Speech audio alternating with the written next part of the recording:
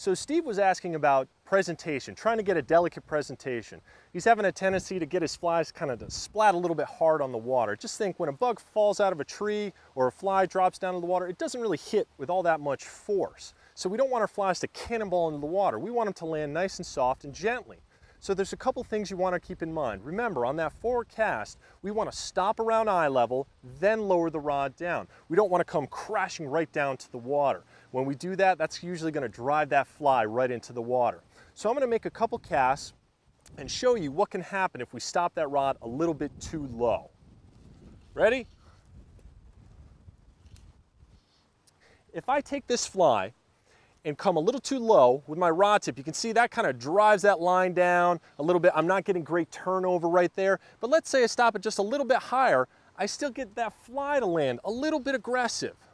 That's a little too aggressive. Now, in some cases, that might not be the worst case scenario. Let's say you're largemouth bass fishing, you got a great big popper, you want it to land with a little bit of authority. Just stop that rod a little bit lower, and that'll get that fly to really slap on the water, maybe right in those lily pads, get those bass really excited. But when we're dealing with, say, really finicky trout, or let's say a real spooky bonefish, we want to try and get a more delicate presentation.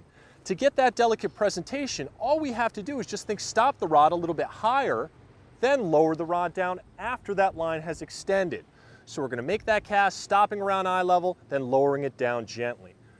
Just think, no cannonballs on the water, get that line to straighten out, then lower it right down. From that side view, you can see I try to stop at eye level, then lower down after I make that cast. Just think stop, then drop, rather than stop and drop combined. That can give you that bad presentation there. Just think send it out, then lower it down.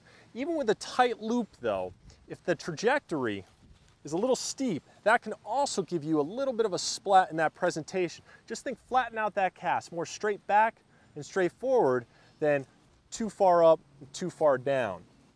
So hopefully, Steve, that'll help you get a little more delicate presentation. Just think stop high, then lower it down kind of as that line drops.